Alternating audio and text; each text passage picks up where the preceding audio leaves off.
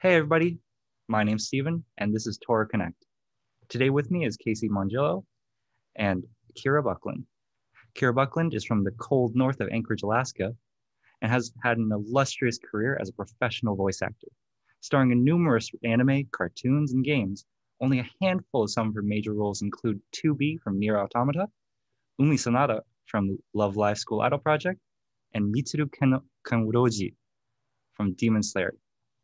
Sorry if I butcher some of these names, It's all good. it's great. And nonetheless, Casey is from Bristol, Connecticut, and has had years in the voice acting game, and as well as roles from video games and other commercials. Some of their roles include Sho Suzuki from Mob Psycho 100, Alistair from Pokemon Twilight Wings, and as you can see from their hoodie, Neon Genesis Evangelion's 2019 redub as Shinji Ikari. Thank you so much for coming. Thank you. Thanks for having us. Okay. And we're just going to go through some questions we have for both of you. Sure thing. Okay. So first off, as voice actors for a lot of anime, have you ever been to Japan at all? And if you have, what would you say is probably your favorite thing? Oh, we got lucky. We went towards the end of 2019. So like October, we went for Casey's birthday. And we actually went to like the big Evangelion store in Ikebukuro, I think it was. In Hakone. Yeah. We went to the smaller store in Hakone too. And that was pretty exciting. One of the best things about Japan, besides everything, is the vending machines, because you can get hot coffee on the go, as well as canned corn soup, which I am addicted to. Oh. But it's awesome. If you guys ever go, keep an eye out for those vending machines. And the food. And the food is amazing. The curry's amazing. You can get it anywhere. Yeah, the food is one of my favorite things there. We went to arcades. We went to a couple arcades. We went to a cat cafe. It was so much fun. Yeah. Met up with a couple of friends there. Well, I went to a JoJo bar. That was really cool. Cool stuff. Love it. Well, can't wait to go back. When I go, I'll make sure to look out for that corn soup. Yeah. It's like 100 yen. It's like $1. You can do it. It's cheap. Alrighty, and switching from the east, we're gonna go to the west. Here in Rochester, one of our specialty foods is called a garbage plate. Have you ever heard of it? I have heard of it. One? No.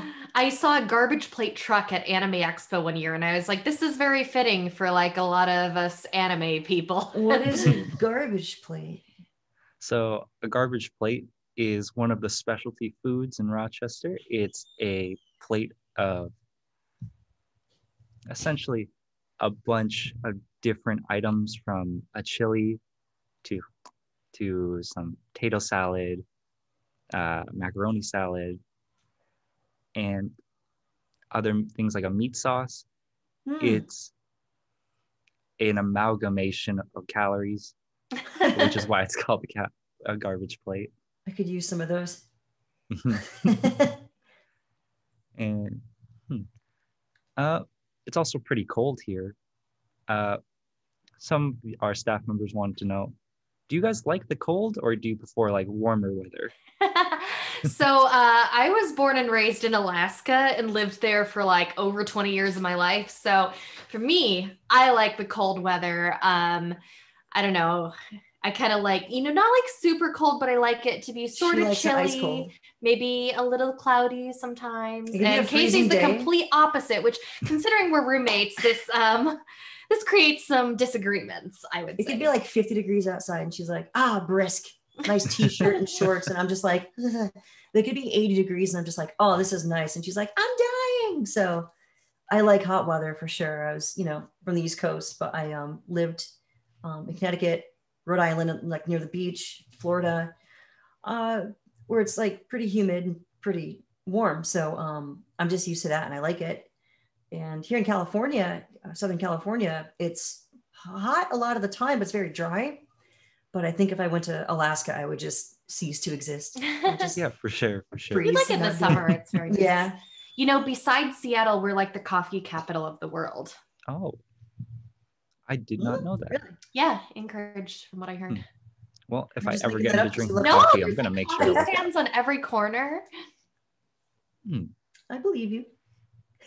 Um, hmm. So, as you've both been in the industry for quite a while, what has been the best advice that you've ever received? Well, for me, it was something that came early on. Yeah, I'll let you think about it for a moment. But I know, like, because this is something that I always tell people, whether it's like people I'm mentoring as part of the community I help run, or, just people who ask me, if you had to give one piece of advice, what is that? And so the term voice acting, voice is a little part of it, acting, the biggest part of it. So, a lot of people, I think, say, well, I can do a lot of different voices. I can sound like these different cartoon characters or anime characters or, what have you. And that's good. I mean, obviously, like, I'm a range actor. I get a lot of work at playing like characters of all different types. But the thing that's going to get you cast is not, can you sound good? Can you sound like this existing character? Can you do a nice sounding voice? What's going to get you cast is believable performance. So the most important thing is embodying the character, making it real for that universe that the story's set in, that reality. So like learning to act is the most important thing. Even if it's a matter of like taking a traditional acting class, it doesn't necessarily have to be voice, but there are a lot of voice acting classes. Some people have naturally great acting instinct, like I know Casey does, for example. But for somebody like me, I had to work really hard on kind of like just learning to embody a character, learning to create a believable performance. And acting training really helped with that for me. All right. And Casey? I think the best advice I probably got is from, the only person who was really my mentor in this when I was just out of high school, was a voice acting legend, Lonnie Manella. Oh. And, I've worked closely with her. I just actually worked with her recently for the first time in a while, which is cool because, everything's kind of been slow-ish since lockdown and everything. So it was nice to catch up and stuff. But I've known her for about, 15 years almost. And one of the first things she ever told me when I just started out and she took notice of me and was like, just, when you're going for a take, just keep it. Even if you don't know how it's going to sound, don't bail in the middle of it. Just follow through, even if it sucks.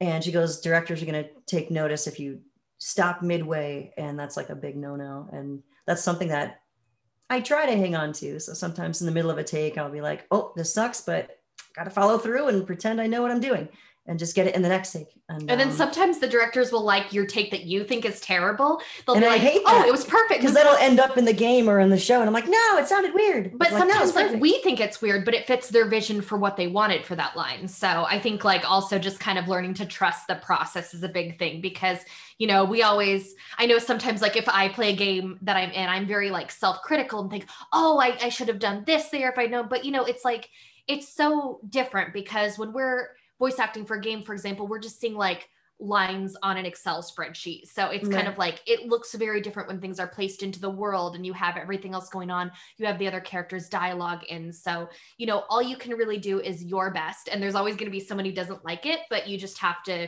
trust that you did the best you could and gave the clients and directors what they were looking for. Mm-hmm.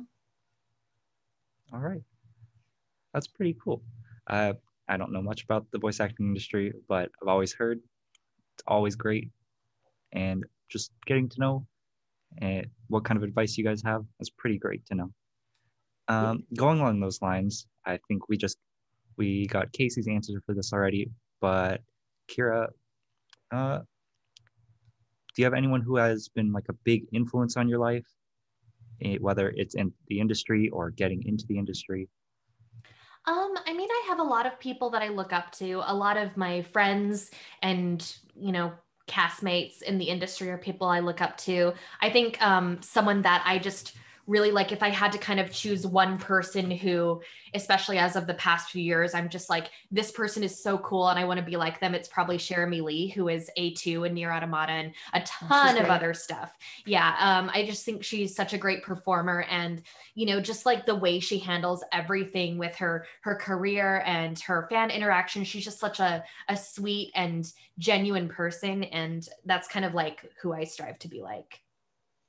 All right. And now going from other people affecting you to other people complimenting you, what's been the best compliments you guys have ever gotten? Whether it's regarding your work or just you as a person. Something that, well, oh gosh, a couple things, I guess. When people hear that or people hear me in Ava and then they tell me that my performance kind of changed their life in a way, which is like, it's very, very relatable to them. Because, you know, recording for Ava myself was not super easy. I put a lot of my heart and soul into it. And it was really rough because of it at times. So, you know, because of things of the character's life, things that go on in the character's life, it's relatable to me and to a lot of people who might be watching. So, you know, that really kind of hits me when people are just like, man, I felt that. That was really powerful. Thank you for that. And that made me kind of like, you know, feel something. I'm like, oh, well, wow, thank you. And another thing is when I voice characters that are non-binary, like in a Vitamin Connection on the Switch, or Floofty, Fizzlebean, and Bug Snacks, you know, any character like that, I'll have LGBT and non-binary fans and players and viewers telling me that representation in a game, it means a lot to them in the character and the performance and how much they appreciate it. And that's also just like, that's pretty much above everything else. When you get a message like that, it's just like, you know, wow, thank you. Yeah, it's really special. That's super, super special to me. Mm-hmm. And Shinji's original Japanese actor noticed you on Twitter a couple times, I remember, which was really cool. Yeah, that was pretty bizarre. All right. And Kira? Oh, I feel like I don't have anything as like exciting as that. I mean, I definitely like, no, it's great. I have gotten some really sweet letters and gifts and stuff. Kyle McCarley and I both would receive like these really sweet letters addressed to us, especially when he was doing his NieR stream and stuff like that. And people would say, because for anyone who has played the game, you know, it's extremely, extremely emotionally heavy. I think people go in and they're like, oh, I'm going to play as cute Android girl. And then what they don't expect is like existential crisis and what does it mean to be human and all this kind of stuff. So, you know, people, I guess, kind of similar to what you said about Ava, some people would write us letters saying that the game kind of helped them get through maybe some dark places in their lives, or they felt that the story really touched them. And obviously, you know, that's Yoko Taro's work. Like I'm giving him the credit for, you know, writing this beautiful story and characters. We just are a small part of that and bringing that to life, but it's exciting to even be a part of that in some way. And it was also really exciting to get to meet him and some of the rest of the team behind the game. When I went to the orchestra concert, they invited some of the NieR English voice cast. It was like February 2020, I think. So it was like right before everything shut down. And it was so cool to get to experience that. That's pretty cool. That's pretty wild, not gonna lie. I got to meet Yoko Taro. Yeah, for like 5 seconds, but you know, still exciting. Well, I'm sure that was quite an experience. Did you want to talk about it any more, meeting Yoko Taro himself? I don't know. I was really nervous because it's funny. Like sometimes people say they're nervous to meet us. And I'm thinking like, well, that's weird. Like I'm just a random person, you know, we're just a couple of nerds. We're just nerds. You know, we sit in our underwear, play video games all day. But you we're know, just like everybody else, you know, but I'm sure maybe Yoko Taro does too. I don't know. Yeah. I feel like I'm sure he has those moments, but yeah, it was just like it was really like unbelievable, especially because I heard that, you know, he had heard the English voices and stuff, because sometimes you don't know, like when you're recording the English version of a game, you're just kind of like, it depends how much the original creators might be involved. Often we're working with maybe people from the localization team or so on and so forth. And like, I had no idea, like, oh, did the creator of the game actually like hear the English dub? Like, do they care? Any of that kind of stuff. So like, when I found out that he actually did hear my work as 2B, I was like, oh, I hope I did your character justice. But that's all you can hope for. Yeah. Yeah. But he gave me a really sweet compliment on Twitter after the game came out. And that was so special to me. That's really cool. Okay. And going from the games industry right back to anime, as you're both English voice actors, have you ever considered learning another language in order to dub it in that language? Hi. Yes. So we've been learning Japanese for a long time, not specifically to do voice acting in that language, but I mean, for me, I've been learning Japanese for almost 2 years, a year and a half, but she's been learning for like 10, 15 or something. Yeah, on and off like 15 years. But I went through a period where I kind of like, I just didn't really have an opportunity to use it until we went to Japan. And then exactly. It's like, okay, you this need is hard to know mode. a little bit. It's you really, absolutely do. It's really nice to know some Japanese when you go to Japan, because people say, you don't need to know any Japanese. Half the people there speak English. That's not true. And I didn't want to be that person who goes there going, why don't you speak English here? Which is something we actually saw in Tokyo. There's actually a couple English speaking people that were like mad that the people they're trying to order from didn't understand English, and they're trying. And I'm just like, hey, do you need help ordering? They're speaking Japanese, then you should probably know a little tiny bit of it if you come at here. least learn to read katakana. Katakana, at least it'll definitely get you around. But I did do like a little bit of voice acting in Japanese for my own projects. Just to see if I could, because sometimes I'll make like little video game projects. I like to make video games and side projects in my spare time. So sometimes I'll add voice acting to them, just me and like a friend or something. And I translated it into Japanese, text, subtitles, and some voice acting and all. And it was just kind of fun to do, just see if I can do it, and it turned out pretty good. And then you see some Japanese players will actually download it and check it out and be like, oh, sugoi. And I'm just like, wow, it's trippy. Just like, wow, they actually. One of my like silly goals that will probably never happen, but I always thought it would be fun to play like, if you have one of those super American exchange student characters who like speaks in Japanese, but obviously has a very American accent. Because that's the thing. I feel like even if I were to get fluent, which is my goal for like the next few years or so. You're pretty good. You're a lot closer to me to being fluent. I try, but I still have a little bit ways to go. But I feel like even if I do get fluent, I wouldn't necessarily get cast for anything, because my accent, for one, would just sound too American. And also because like, since so much about voice acting is like the emotional nuances behind the words, I feel like since it wouldn't be my first language, it would be really difficult. You know what I mean? Like, it's hard enough in English. Sometimes we see audition sides and we're like, okay, how am I going to like interpret this character or what have you? I think what's helped me with inflection with the little bit of voice acting I've done in Japanese, what helps me a little bit is playing video games in Japanese, but not just any game, like games that you're already kind of familiar with. For me, I'll play like Fallout or Shenmue especially. And if you can already read Japanese for the most part, you can hear what they're saying. Like if Shenmue is just like a game where you can go around town and the first one, you're in Japan and Dobuita Street. So you can talk to anyone, ask them questions, and just hearing natural sounding people, nothing like super over the top anime, like nothing crazy in your face. It's just like, just asking things like, hey, where can I find this place? Oh, it's over there to your left.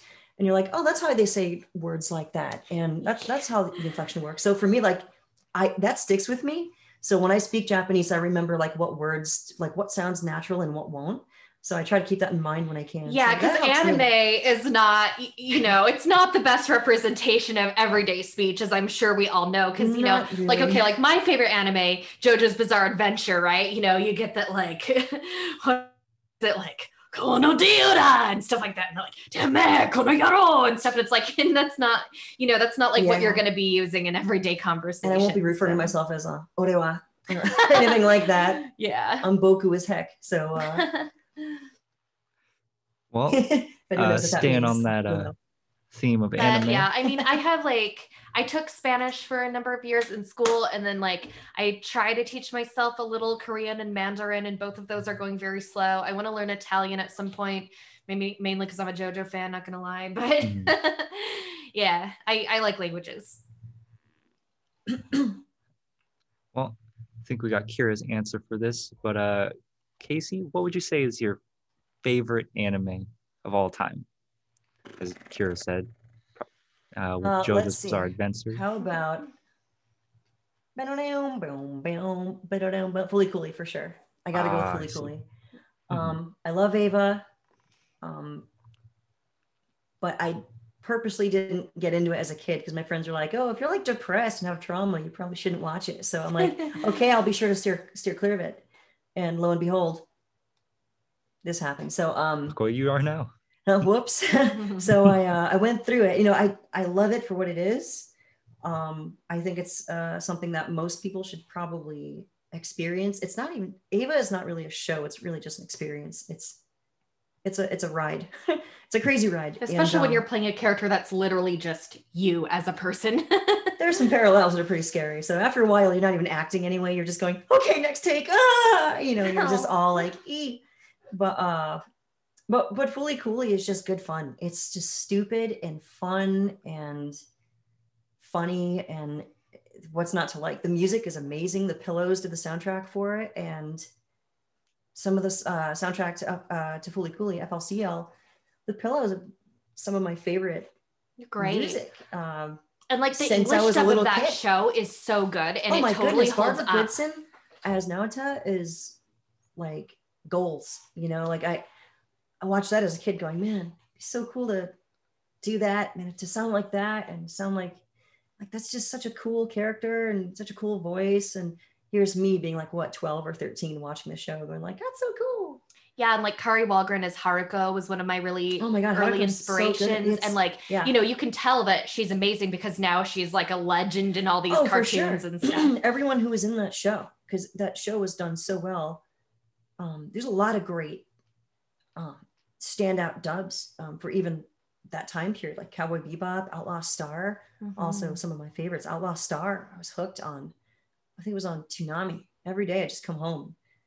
Outlaw Star, and then later on, Fully Cooley was on. Oh, and it's so cool because a lot of those actors who worked in some of those early LA dubs that were really good are like our directors on other projects now, which is really cool. It's weird bumping into the same actors, and I'm like, you know, like Barbara Goodson, for example, bumped into her while doing Ava. We're in the same studio, and I'm just like, I got to talking with this nice lady. I wasn't even sure what her name was because I didn't know what she looked like. And she was talking about, it's like, we're just talking about like everyday stuff, just like, oh, I got a crack in my back. And I'm just like, yeah, I messed up my ankle skating. And, you know, and she's like, yeah, I saw this chiropractor. Yeah. Anyway, what's your name? Kind of thing. And I'm like, oh, I'm Casey Marshall. She's like, I'm Barbara Goodson. Nice to meet you. And I'm like, you know, like, whoa, you, what? So that kind of like blew me away. And then we got to work together in a couple things, Bugsnax being one of them. She was in that, and that was like super cool. So basically, you know, these great actors that you see as a kid, you end up working with them, and you're like, whoa, you're from that really cool thing I loved that was done really well as a kid. That's amazing. We're in a thing now. I know. That was like when I first worked with Wendy Lee, because like I had heard her as like Faye Valentine and, you know, these other characters. Yeah. And then she ended up being my director on NieR and a ton of other projects. So that was pretty cool. It's kind of the same thing with Ben Diskin, our friend Ben Diskin. I grew up listening to him in a lot of really good shows like Codename Kids Next Door and Hey Arnold. And he was in a video game called Tony Hawk's Underground, which is one of my favorites. And, you know, for years and years, I'm like, man, this guy's everywhere and he's so good. And it's just like, man, that's neat. It's just really cool. Every time I hear him, I smile, you know. And one of the first things I ever attempted when I was sophomore year in high school, I took a clip of the Tony Hawk game and I dubbed a couple of characters, and one of them was his. And I'm just like, it was the first thing I ever did. And the crazy thing is, years later, I meet him and like we ended up being like really good friends. Like, I'm like, oh, hey, we're pals now. Sorry about dubbing your scene, you know, for practice. But you never know what's going to happen. So, you know, all these things that you watch as a kid that are really, really great, and you look up to it, and you end up going on a tangent, sorry, but like you bump into these people and you just become friends with them later. Like, it's just the weirdest thing. You know, it's really trippy. That went on so long. I'm so sorry. It's just like, no, wow, it's all right. Cool stuff. Wow, in life. No, it's great to hear about both of your experiences and like and seeing where you are now. Yeah, just makes it all the better. It's wild. It's really wild. Okay. We actually have some questions from the fans for both of you. Sure. We'll start with Kira. Cool. So from Star Piper 3, their question is from NieR Automata. From NieR Automata as 2B, what would be the hardest thing you had to record? Well, I will try to keep this semi-vague just in case anyone still hasn't played the game yet. Hopefully you all have by now. Sorry. Okay, yes. No spoilers. So flight unit message, and when things start going bad in Route C. And those were hard. You know, it wasn't anything about a matter of it being vocally stressful, but it was just so emotionally like, okay. Wow. There, that sure was a thing that happened. Okay. I haven't played the game yet, but I'll make sure to look out for those scenes. Oh yeah, you'll know what I mean when that happens. I'll make sure I'm ready for those.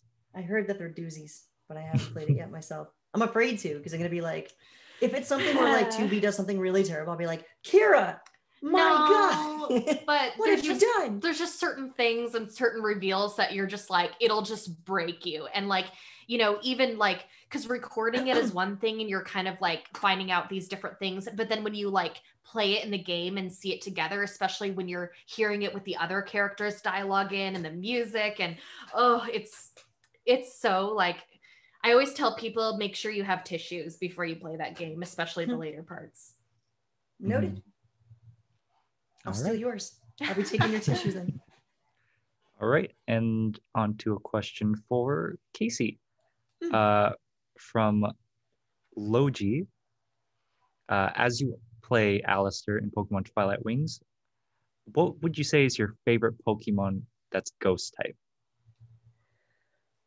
Unbiased, Haunter. I don't know a whole lot of ghost type. I only know a handful. I don't know as nearly as many Pokemon as I probably should, as much as I want to. Haunter is really cool. Everybody loves Gengar, but I think Haunter is cooler. I named one of my Haunters after you, one of my shiny Did you really? ones. Mm-hmm. Oh, I'm like, what'd you name it? I just named it Casey. Yeah. I'm haunting in the game, yo. I think Frostlass would be one of my favorite. Well, Pumpkaboo is part ghost, isn't it, too? There's actually a Pokemon called Pumpkaboo? Yeah, that's one of Jared's I didn't know that's why you nicknamed Jared. Oh.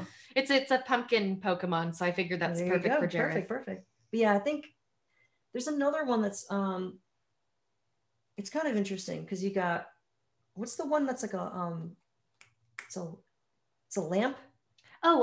There's Litwick, which evolves into Lampent, which is then Chandelure. It's the one that you actually see in that episode of Twilight Wings with Alistair.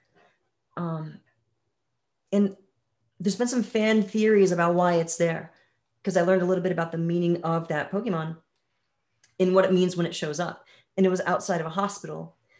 And without any spoilers, I was like, ooh, if that's true, that's kind of dark. But you know, the fact that they made something so creative like that's also really cool too.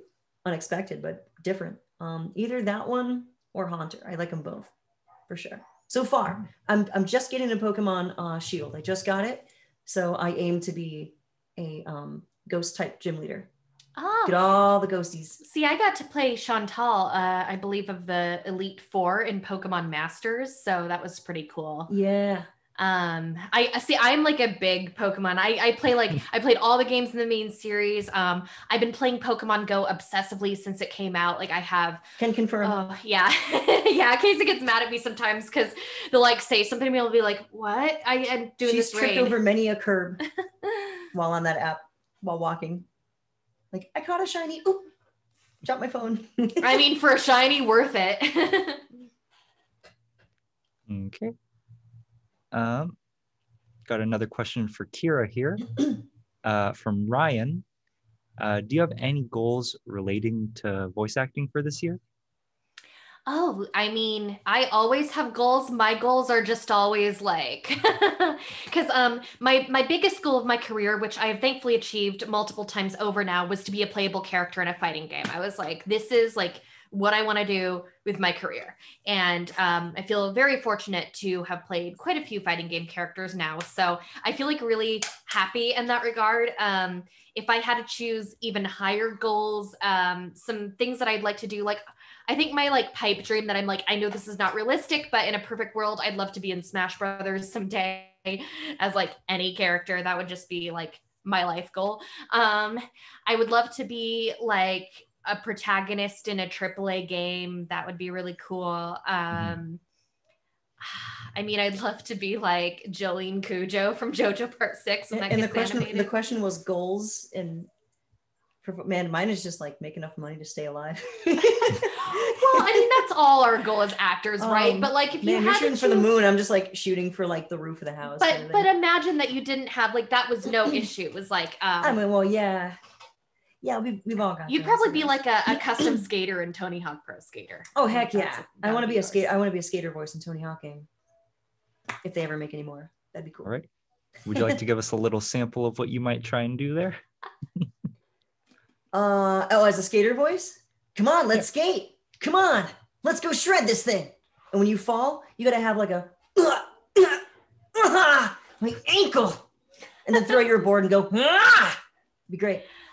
I always hear the director's coming already. I always make fun of Casey lovingly because whenever they do efforts, it always sounds like Link. Yeah, when I skateboard for real, I make efforts like whatever. She's like, it's like Link skateboarding. And I'm like, So now I have to like cosplay Link and just like skate around town. Okay. Final Fantasy would be awesome too. You're in like 3 of those. Come on. Well, I want to be in one. I'm background voices. It would be cool to be like. I would be happy to be that one kid in the background in a crowd and like any Final Fantasy going, hey, I'm here, woo, and that's it. Like I'd be happy with that, just to be like, that was me. Okay. Got another question for Casey. Yeah. From the fans. They say it's from You Want a Peach of Me? What a cute name. You want a peach of me? The question is, hi Casey. My question is, have you done any acting or TV or theater? And if not, would you consider it? I started out in theater when I was about 16, actually. I did some theater when I was in high school, and we have like a mini theater in back in like Hartford or West Hartford in Connecticut. And it was a place to just kind of screw around and have fun and put on some, small plays with a really small crowd, just like our friends and stuff. That was kind of just like a way to just distract myself from life. And I thought it was fun. And it was around that same time I had started to get into voice acting, where I met Kier Buckland online back in 2005, that would have been. And ended up doing, quite a bit of theater. Nothing super musical. I wasn't really I am a musician of sorts, but I just have never been the musical type. But like plays are great. It's a great way to start out learning how to do acting, because it's a different type of acting, but you embody the character, especially when you're having to do it with like something like a play and it's live. So there's no take twos. That's how I started. So when I got into voice acting and I did some stuff on camera, the concept of a second take was like, huh? So that's why your first takes are always so good. Because they had to be good, because our director would smite us if they weren't. And I did do some stuff on TV. When I was about 5 or 6 years old, I was randomly picked to do like an ESPN commercial. They like picked me out of class one day and was like, you, and I'm like, huh? And this is like, come with just us. Like that. Yeah, honestly, it's so weird, and I still don't understand it because I was so young. And my mom has a newspaper clipping of it, so I need to have her just like take a picture of it. Now I can read it and understand it because I'm an adult and be like, what happened that day? But that was a TV commercial, I guess, for ESPN, which was down the road from where I lived at the time, where I grew up. I did some TV stuff, some like Lifetime movies and some stuff that, you know, you probably never see, or if you have your mom around and it's the holidays, you might catch me on screen. But not a whole lot of film stuff. I did some of it. I did a couple of horror movies.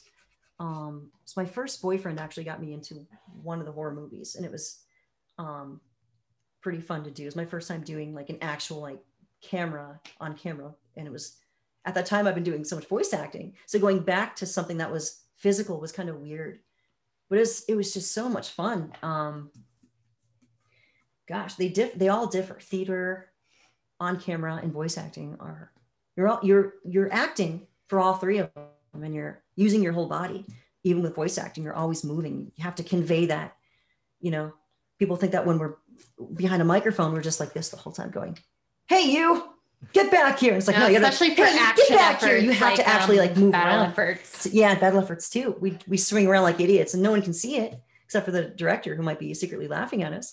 But and now that we're recording from home, nobody's seeing us. So we're like, ah. Maybe Casey will look through the booth window at me and be like, oh, many times, because since we record from home now, you know, she'll be recording for anime. Like I hear her doing Yashihime, and I'll hear you do like that. What's that? Attack? Scourge of Swallows. No, a different one. It was, Cyclone Burst. That's the one. I just hear you like, I just look over. I'm like, what was that? And I look in the booth, and I just see her over and over going, Cyclone Burst, Cyclone Burst. And I'm like, yeah. Yeah, because the difficult thing with anime, especially for a lot of like the special attack moves and stuff like that, is because we have to match picture exactly, the timing has to be perfect. Because if it's not, if like we're hair too long or hair too short, it's like we got to do it again. Yep. So you know, it's definitely like you have to have really good timing, or like be able to develop that, I feel like, to work in ADR a lot. And I feel like because you come from a music background and like drumming and stuff, your timing is naturally really good with ADR. Whereas like me and like most other people I know, we had to like really learn on the job. I didn't really, the way I do ADR is I guess not typical, because coming from music, like I played drums and cello and piano and stuff as a kid. So I when I do ADR, which is all timing based, and you hear the beeps and go beep, beep, beep, you're on. When I'm doing that, if I can't even see visuals and I can just hear by audio, that metronome like is always going on in my head.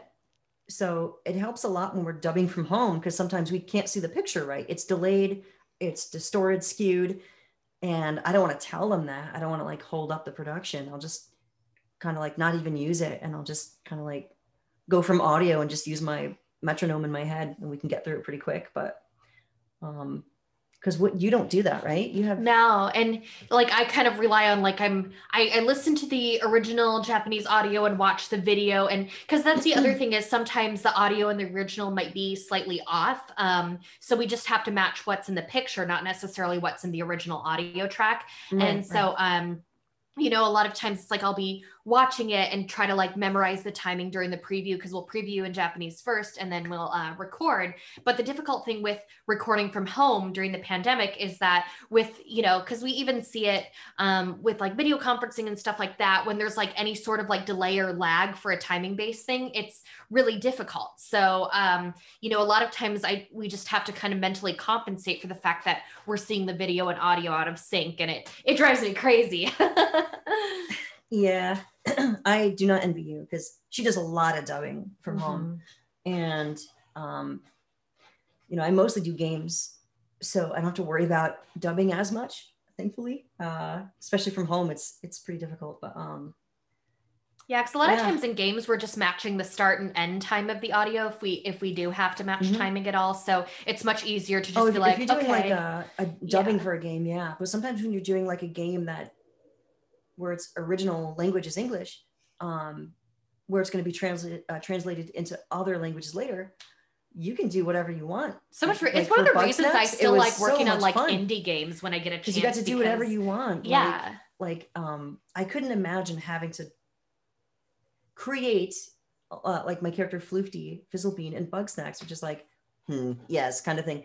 And all of the characters' quirks that I just kind of gave them, that would be like not possible with the if I had to dub it in, I like to give the character like a weird laugh, because the character does not laugh. The character's very dry. So if the character can be like, I suppose I can experiment on you. Kind of, and just like some goofy laugh, like, and then go right back to being serious, like I have a mad reaction, like, haha, back to work. And like you know, for timing, and if that was something not in the Japanese, I couldn't create that and put it in, you know what I mean? Because right, because we're limited to whatever is on the screen already. So yeah, so it is really fun when you do have those projects where you get to kind of create the voice and performance yourself. And what was really cool is I'm on an original animated series on YouTube called Rainbow High, and I play like one of the main characters in the show who's like this beauty influencer. And it was just so cool to kind of get to like create her personality, because so often I'm matching something from another language. And then I got to see dubs in other languages of that show where they were matching what I did. And that was just like so different to me, because usually I'm always matching somebody else. That's a trippy thing. Yeah. Sometimes when you're the person who records something originally in English, people in other languages will have to, like she said, usually we hear Japanese or French or something, and we have to base it on what they do for timing and inflection or whatever. And knowing that sometimes people in Japan have to listen to me and do what I did, is just like, what? And then you hear it and go, oh, that's pretty good. You're much better than me. I prefer the Japanese. Yeah, but that's, I think, something that people don't always take into consideration if they say like they don't like English dubs or what have you. It's just that, you know, it is hard because you just have a lot less freedom when you're matching timing, you're matching another actor's performance, because, you know, if we're doing localized media, like our job is kind of to take that original vision and bring it to another language. You know, we're not like creating or modifying that character, because that was already performed by someone else, and we have to be faithful. You can't to really that. adjust So, it. You can't make any creative adjustments. And as an actor, you always want to try to do something just to kind of like what makes it fit for you, or give it something that you think it should have, just to try it on, you know. But you're really not allowed to do that as much with dubbing, and sometimes strictly not at all, which is a shame, because it's a lot of fun to do it. But, yeah, totally. Yeah. But that went on so long. I apologize. Yeah, but it's fine. Just don't ask Casey about PS1 games. You'll be here for hours. Yeah. All right. I think that's all the time we have for the fan questions. Just gonna finish this on up with our last segment. Caleb's questions. Who's Caleb? Exactly. First question from Caleb's questions. What's your favorite dinosaur, and does it have lasers? Only JoJo fans will get this, but Diego Brando is my favorite dinosaur. And maybe not lasers, but a stand. Let's go with a Velociraptor, and it should have lasers. All right. Both of those are correct answers. 10 points. Next question. These are one of the hardest hitting questions we've had for this entire interview. Okay. Are you prepared? Yes. I think so. No, I'm scared. All right. Pizza or chicken? Oh, that's going to be a hard one for you. Depends on where. Yeah. Because I would normally say pizza, but I will make an exception for chicken if it's Raising Cane's. I'll be real with you. I have a pizza addiction. Garlic. Yeah. However, if we're talking chicken, we can do it any way we want. Chicken breast, katsu curry. Yeah, that's really chicken wins for me. Mm-hmm. That's probably my favorite food in the world. Well, then on to the harder part of this question. Oh boy. Since you both are fans of pizza, as it seems, I have one question, one word. Pineapple? I knew it. I knew it too. Yes, for me. I'm gonna go ahead and say no. I'm not a fan of pineapple in general. So pineapple on pizza seems. I'm a picky eater. I'll be honest. Yeah, you are. I'm very picky. So even if I liked anchovies and a lot of sauce and I don't know, peppers, which I don't like any of those things. So, I feel like pineapple would be the least offensive thing that you could put on pizza. Like of things I don't really like very much, to soften the blow, if that helps. Right. Well, got a good split there. One yes like and one pineapple and goat cheese. Yeah. Pineapple and goat cheese. Oh my. no. That's an interesting combo. I'll have to try that out sometime. On to our next food question. A little less divisive one, but what do you get at Chipotle? I haven't really been there in years. I've actually never been to Chipotle. I've walked by a billion times in New York City, but never went in because it was always too packed. I'm like a Taco Bell girl because Baja Blast. Yeah. No, I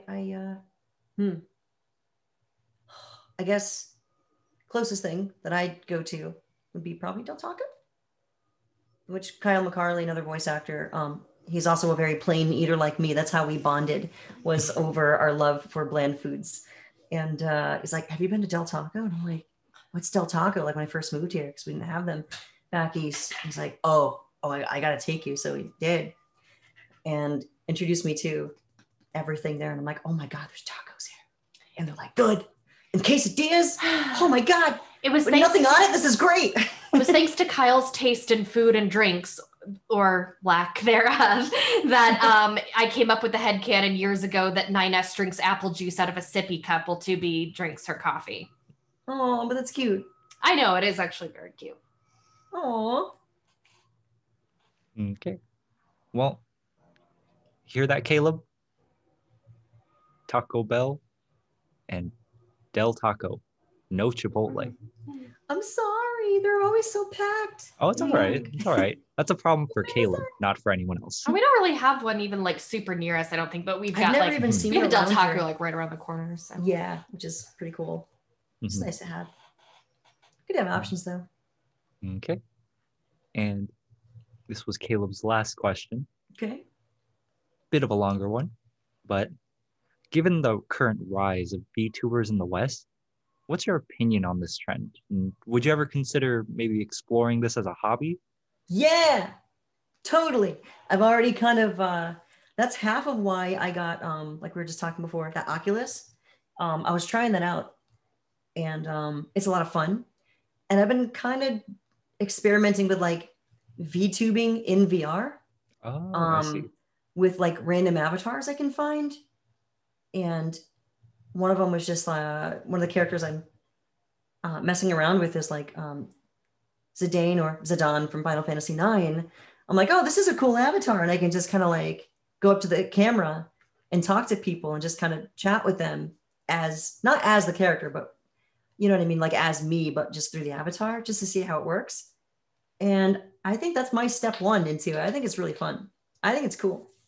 Different, but cool. I totally would if I had the resources to get all the stuff you need. I heard it can be kind of expensive to get set up with a VTuber avatar, but like for me, a big thing that holds me back from doing things like, you know, Twitch and like TikTok and just anything that requires being on video is like, I'm not super comfortable being on video. I have a face for radio. Let's be real. I'm a voice actor for a reason, but I feel like there's a lot of things that would work really well in that format that I'd love to do if I, you know, had something to go with the video portion. So if I had like an avatar or something like that, then I would feel like so much more comfortable doing that type of stuff. I'd love to have an avatar like made, because I'm not super familiar with VTubing. Do you have to have an avatar like kind of loosely based on you, or is it like a whole new character? A lot of people create a whole new character, but if you want to do it as part of like, because a lot of people like their VTuber persona is like separate totally, and you won't even know like who their real identity is. But some people kind of do it for like tied to them, and then they base off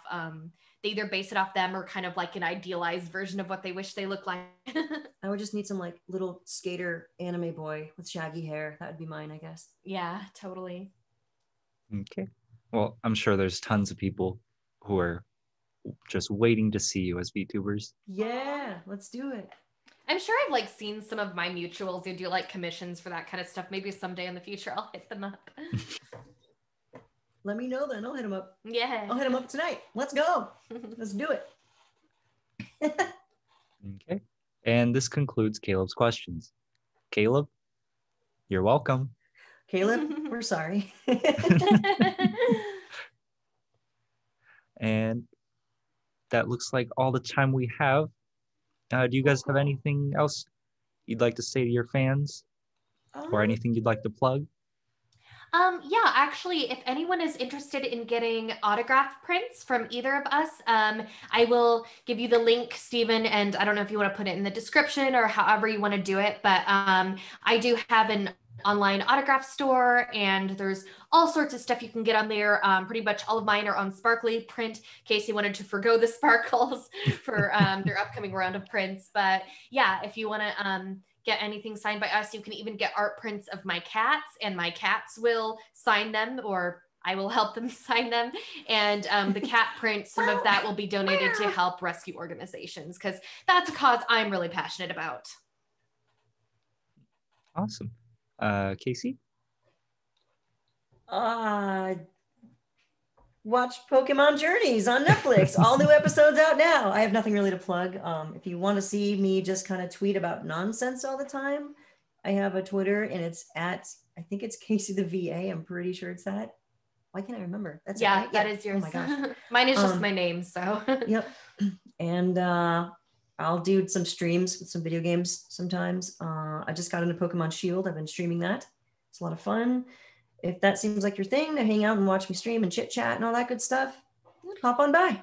And I guess one more thing for people who are interested in voice acting, maybe they want to do kind of like the online voice acting, things like that, indie projects, that sort of thing. I founded and help admin a server called the Voice Acting Club. We actually have a whole website. It's voiceactingclub.com. I write a ton of articles that I put out there for completely free because I think, you know, there's a lot of things that I wish I had free resources like that way back when like we were getting started. So I write a ton of free articles. And then for anyone who has further questions or they just want to like meet like other voice actors who are kind of like in a similar position as them. And they're like, hey, I want to know about like audio equipment. I want to know about like this and this. I want to audition for indie projects. Check out. We've got over 10,000 members now, which is super, super cool. And, you know, it's just kind of like a resource connecting voice actors of all different levels and content creators. Okay, awesome. We'll have links to all of this in wherever we're posting it. Cool. All right. All right. This has been our interview with Casey and Kira. Thank you so Stephen. much. Thanks, Thank Stephen. you. Have a good day for all of you. Enjoy Tora-Connect. See you guys.